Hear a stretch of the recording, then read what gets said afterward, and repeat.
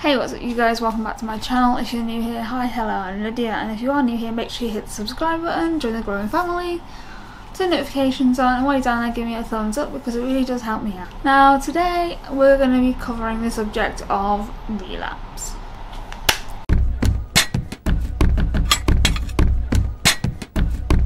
So, you've relapsed with self-harm, or drugs, or alcohol, or just something. We're gonna go with self-harm for this video.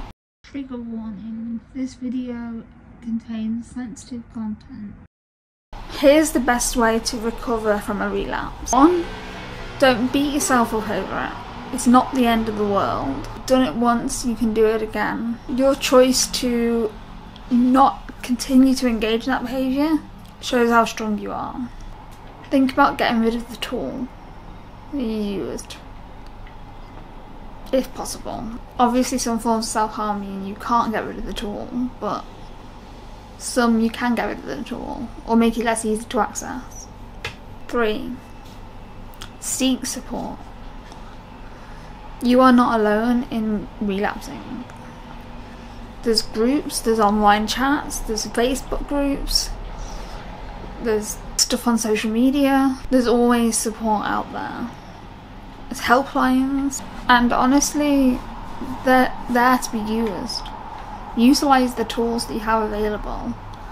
In the description down below there's some helpline numbers for the UK and Queensland. Keep yourself busy. You're less likely to further that relapse if you are doing something.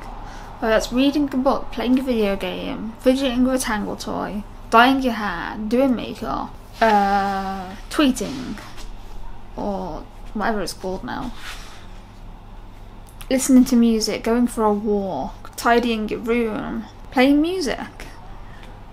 Like a guitar or something. I've got a ukulele and a guitar. I can't play either of them, but I have them. Well, the guitar's at my mum's and it's missing a string. My ukulele is under my bed.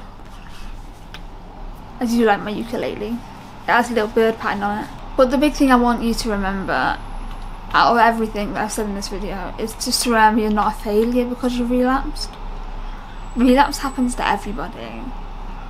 Like, for me, at Christmas, on Boxing Day, I threw away 5 years of sobriety to have a bottle of vodka. And I threw up and I regretted drinking the vodka immediately, so I was like, oh fuck, I've ruined my 5-year sober streak, which just wasn't good. Relapse happens to the best of us, so you're not a failure, you're not a letdown, you're not a burden, bobbing along in this thing we call life, and you're stronger than you think. Thank you for watching this video, and if you are new, subscribe. If you didn't know, I have a Patreon, which I'll link at the end of this video. Thanks for watching, and I'll see you in my next one. Peace!